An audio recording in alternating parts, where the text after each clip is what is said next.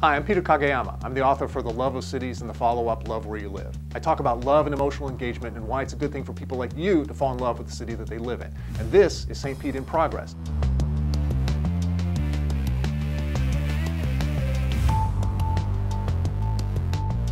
The fact that we have 2 new museums coming online within the next couple of years speaks volumes to the arts and cultural idea and the experience that we have here in St. Petersburg. We are a city of the arts. We've declared that and we paid it off. We've become that. Hi, this is Mayor Rick Kriseman, and I am here today with Tom Magoulas, who is the Vice President of what will be the new American Arts and Crafts Museum here in St. Petersburg. Correct. Museum of the American Arts and Crafts Movement. Museum of American Arts and Crafts.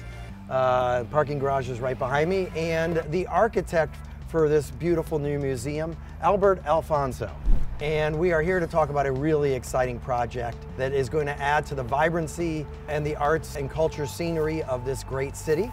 And so Tom, let me start with you. I know Rudy, who is the mastermind behind all of this and is the major funder of this project. You guys had a lot of different places you could locate this museum, but you chose to locate it here in St. Pete, and we couldn't be more grateful. And I can't tell you, he's extremely excited about the project. He loves St. Petersburg.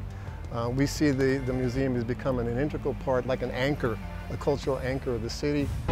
These 2 museums are absolutely incredible. This really is a very significant thing in the history of St. Petersburg. Major museums that will have a huge impact not only on education, but also on tourism for the city and economic development in the neighborhoods that they're surrounding. The Museum of the American Arts and Crafts Museum is very American in this period of time in American history that was really focused on the craft movement. This movement again towards craftsmanship after this whole mechanization of the industrial age. It is showing a collection of American arts and crafts, which is sort of turn of the century and sort of, weighing in a little bit into the 1920s maybe. There's furniture, there is pottery, there is tiles, there is lighting, metalwork. It is 137,000 square feet. Wow. It has 40,000 square feet of galleries, and it's all sort of situated on different floors.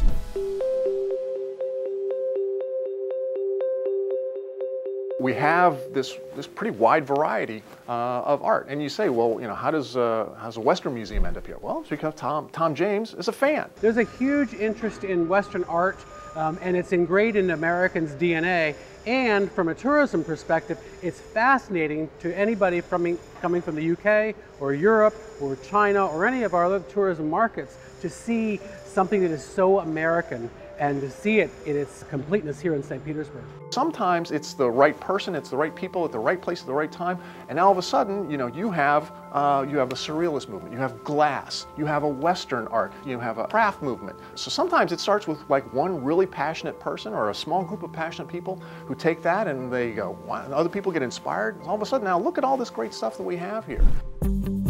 Obviously, we have some incredible assets already with the Dali, the MFA, Chihuly, some incredible artists here as well, and an ongoing commitment by the city to find more of that. We are certainly at a time here in St. Petersburg where our arts and culture community is more alive than it's ever been.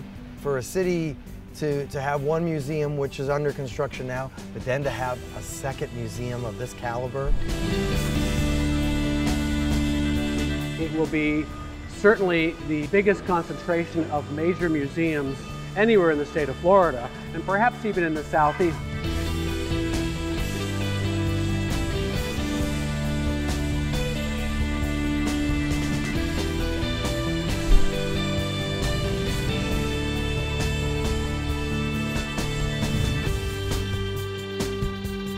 You've been watching St. Pete in Progress. The sun shines here.